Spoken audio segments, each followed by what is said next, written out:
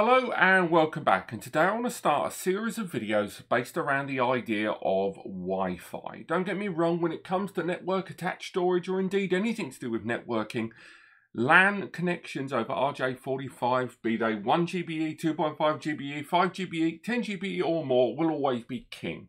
A standard CAT or fibre connection will always outperform Wi-Fi, but all too often you're left in a situation where maybe it's an old building, maybe there's a distance between you and the router or the modem, or maybe just simply you want to go wireless. One way or another, a number of you are curious about the utilization of storage devices in wireless only, utilizing Wi-Fi. And with the growth of the new Wi-Fi 6 connection, the 802.11 AX connection, a number of you have been wondering about when NAS is going to jump on board with this, and I think pretty damn soon. But today's video is the first of many where I'm going to walk through the differences between standard Wi-Fi connectivity in the world of NAS and in the world of networking in general. My laptop here is around about 2 years old, and because I'm testing more and more Wi-Fi 6 equipment, I decided to upgrade it, because little did I know how easy it is to upgrade most modern laptops, and by modern I do mean the last 4, maybe even 5 years, to Wi-Fi 6 and take advantage of this much faster and low energy consumption connection. So in this video, what we're going to be doing is upgrading my laptop to Wi-Fi 6. And then I'm going to display some of the speeds that are possible over wireless connection. Now, before I go any further, it's worth touching on a few little provisos. First and foremost, there are other Wi-Fi upgrades out there. And if you're going to do this, make sure you know your way around your PC, because this utilizes an M2 connector inside this laptop that is currently being used for my current Wi-Fi system in place, the adapter there that the laptop arrived with. Now, by upgrading this, I am going to have to open this device up a little bit to get inside. Secondly, the speeds you're going to be getting with connection to a NAS are not going to be the same as the connections you have over Wi-Fi 6 and a Wi-Fi 6 router, such as the AI mesh there, the one there at the back, the RT-AX. What you get with those and the internet is a much faster connection than you will get with a NAS on your network, because there's a certain amount of conflict. Now, there are ways to tinker with your connection. You can play with some of the bands, switch to just N rather than AC, and all the different kinds of Wi-Fi settings you can go into, and I'll show you some of them on the laptop before I go into the full installation. But for now, do bear that in mind, that the speeds you're going to be seeing are obviously going to be lower than Cat6 and standard LAN connectivity with a cable, which generally will be around 100 megabytes. With Wi-Fi, you're looking at somewhere between 30 and 50 on a good day. And what the hope is that we want to generate more than that number. So don't think by installing this that you would get a connection between you and your NAS that will break into the hundreds. You're going to really have to tinker with your network and the right file types to do that. But without further ado, let's switch to the screen where I talk you through a little bit more about what I'm going to do today before I get my hands dirty. Now, on the screen here you can see a link to an Amazon page, and this Amazon adapter is the one we're going to be utilizing today, the Killer 650. It's an AX adapter that will require you to have an M2 connection in place. The laptop I'm using today is a Dell Windows 10 Pro laptop, and I featured it on the channel enough that I'm sure you guys have already seen. I'm not going to bore you too much with the background specs of the laptop, but of course you should always check compatibility before proceeding on this. So rather than consider my laptop, consider the dongle. Now, I'm screen recording right now, so that will take a little bit of a dent in the read and write speed, so do bear that in mind. And the NAS we're going to be using today is a Synology Celeron powered NAS. I've already created a shared folder on the NAS, which is what we're going to be communicating with the NAS with. And on top of that, I've already mounted that shared folder as a network drive. So there's our network drive there, and that's what we're going to be utilizing. And the speed test will be performed with Blackmagic and AJA. Now, you can do this later, but if you're going to install this dongle, this Wi-Fi upgrade via M2 inside your laptop, I strongly recommend that you download the driver in advance, and either or download the driver and install the driver, which won't affect your existing driver. It will just add the available driver, which is kind of an set of instructions for your laptop to know what to do in the background, or download it and keep it in your downloads folder, or download it to a USB stick. Because remember, once you've upgraded the internet interface, the internet adapter on your laptop, the network communication tool I should say, once you've upgraded that, do bear in mind that there's no guarantees that your system will automatically be able to use it. So make sure you've got the driver in advance before you lose internet connectivity to get it later. You can go to the URL, or I'm sure Google will be your friend. Now, here's my network adapter that I'm currently utilizing there, this Wi-Fi adapter here. And if we open up my devices, we can see the Intel dual band wireless driver right there. If we go into the properties and we go into some of the details here, let's find the one I'm looking for. I think everyone has experience of playing with these tabs. So as you can see, everything here is set to default. Everything's standard. And once again, you don't have to upgrade to Wi-Fi 6. If you want to get better wireless speeds with your NAS, you can play with some of these settings, but do it at your own risk. So now we've got that all checked out. You've seen the wireless adapter that we've already got featured in this laptop. Why don't we do a very quick spin of Blackmagic and AJA communicating with this network drive. There is the RAID 1 test S, and there is the RAID 1 test on S. So we're going to do a standard test here with a 1 GB file, and we're going to start the test.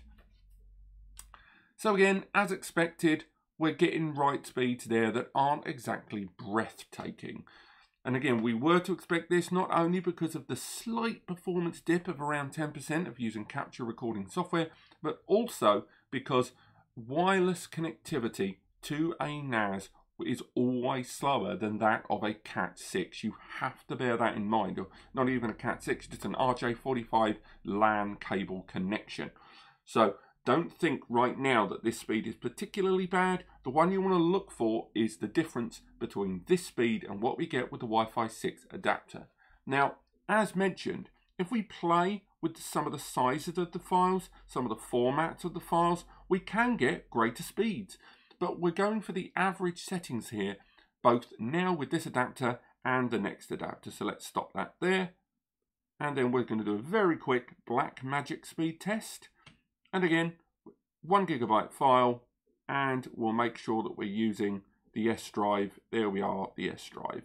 Click OK, and we're going to run a quick speed test there. And once again, Blackmagic is a little bit more of a flexible bit of speed testing there, so the settings it will use will change on the bottom based on each of the tests it chooses to deploy. But again, we're seeing speeds there of around 25 to 35 at the very, very top.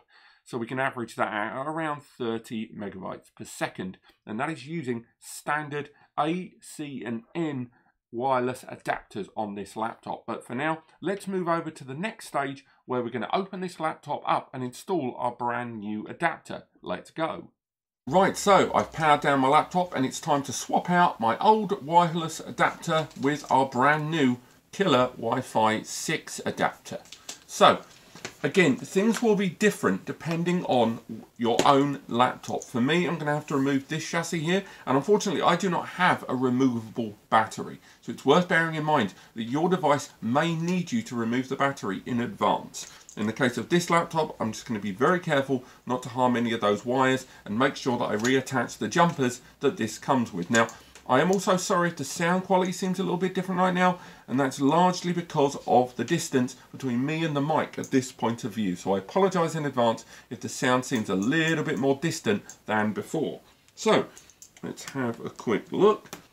Now, I'm going to fast forward the screen right now because let's face it, you guys are just watching me remove the base of a laptop that you guys probably don't even own. You just want to know if this is actually a viable option. So I'm going to fast forward the screen and maybe chip in a few comments as I go.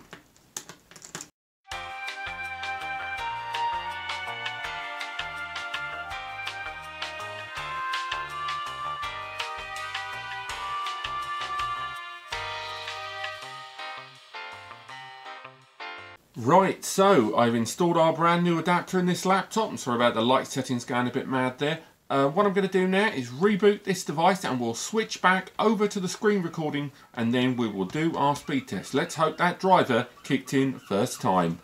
Right, so we're back here on the desktop and now we've got our brand new killer Wi-Fi 6 AX adapter installed. As you can see, it's appeared here because we installed the drivers in advance. And if we make our way over to here, we can see that our shared drive has reappeared, although I did have to add it manually once again, but that may have been down to the preemptive shutdown and me not making it a permanent shared folder. And we can read more information about this network adapter by seeing it added here. It's worth adding that it does also add a Bluetooth 5 connection as well with this adapter. But if we go into here, we can see the adapter is functioning. We go into the configuration. We can look into far more advanced options and we can see that AX has been enabled.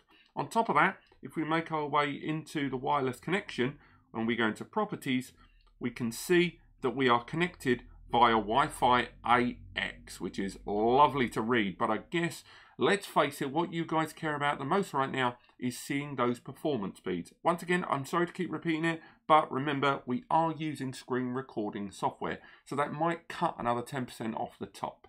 But apart from that, let's have a bloody good look now. First and foremost, let's load up AJA. Once again, a 1 GB file. We're using our test folder. Let's click start. And boom, look at that.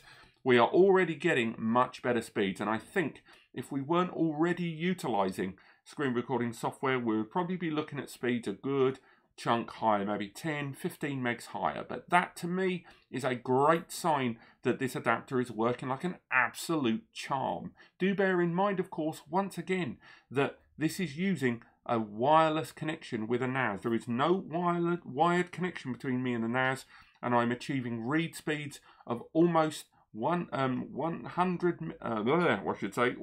megabytes, and we're getting write speeds that are fairly impressive too. Let's come out of that and go into Blackmagic. 1 gig file. Once again, select the target drive. We're utilizing that S drive again, so let's go into it. Lovely stuff. We're seeing write speeds immediately in the 80s and 90s straight off the bat. And to me, although it is decreasing gradually over time, which is what you find with Blackmagic, particularly on mechanical hard drives, this is still an impressive feat nevertheless. And definitely more than double the speeds that we saw over standard AC and N wireless configurations. Now, I'm going to be doing a bunch more tests. As I mentioned at the top of the video, this is part one of a series of videos where I'm going to be looking at wireless connectivity and NAS.